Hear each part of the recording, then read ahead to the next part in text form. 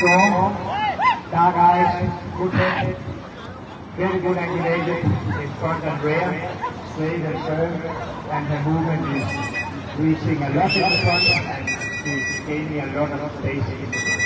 This is winner of class with no doubt. Congratulations. So here we have number 17, which I called out third behind because her front lines are not absolutely correct. She's moving a little bit in that. But sometimes a dog can win when the other ones are worse. Not that it's perfect. You have to give her something like that.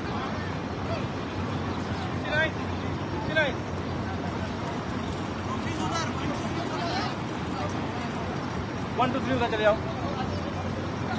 Only 100 बहुत सारे और ऊपर वाला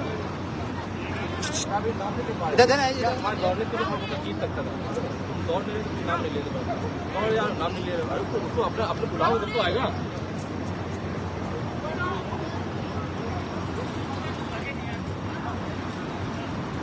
नाम नहीं ले रहा Third place, Saketsu has more possibilities than I have seen today. The hand I said it's the first time, so that's okay. She's very good time, dark eyes, very good pigmentation, fine weather, correct angulation. She just needs a little bit more training and you have to be more there. Don't go back. You have to fight with the one front of you. Otherwise you can never win a place. Okay? Good. 68. This is a dog, a bit this is very well trained, but she has a little bit of problem with the forehand, with the upper arm. She doesn't reach enough, and her underline is not totally correct. She has maybe when she's strong it will be bit, but she's got a very good temperament anyway. And the last one, it's a very beautiful pitch with a fantastic hip, dark eyes, very dark mask, but for the moment she has two problems. One is pain, this one is too painful, not strong enough.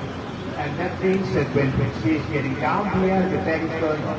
If you raise her up, because she is curving the back, so you have to give her, both originally give her calcium a lot, because she is too big, okay? And this is not one. Okay, thank you.